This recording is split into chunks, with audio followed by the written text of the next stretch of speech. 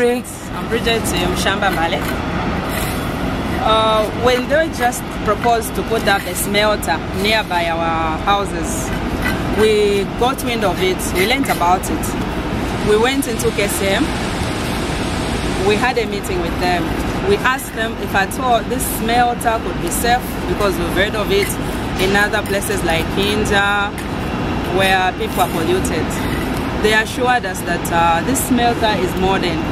The fumes will come out from somewhere we'll never even see. So when this smelter became operational, we surprised.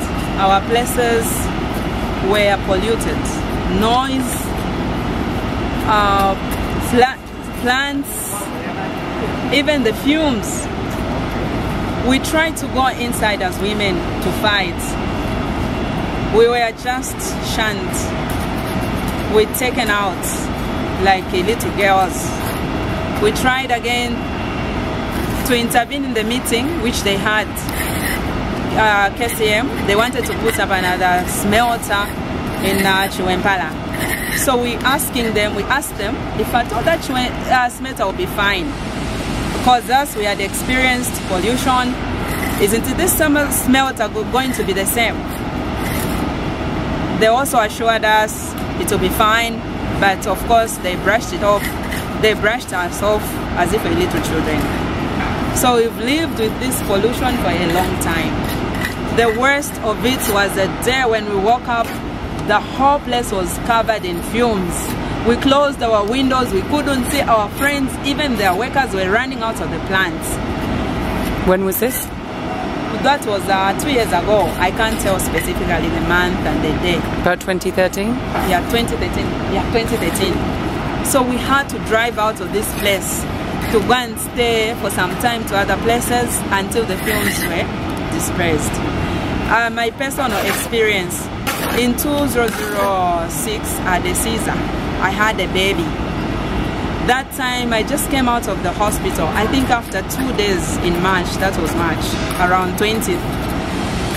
Then we had an explosion, some sort of fire, then a poppy-like noise was coming out. And we saw the miners moving out of the smelter. We became desperate as residents.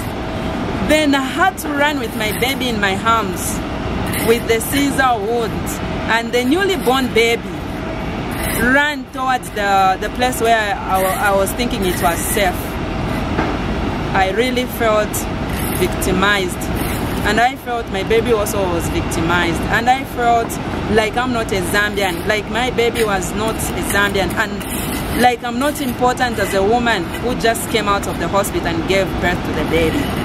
But we're expecting KCM to come out probably and apologize as being stakeholders, because I believe we're stakeholders because we're neighbors, but nothing happens. According to the Zambian law, when a mine is bought from KCM, that mine should provide social responsibility.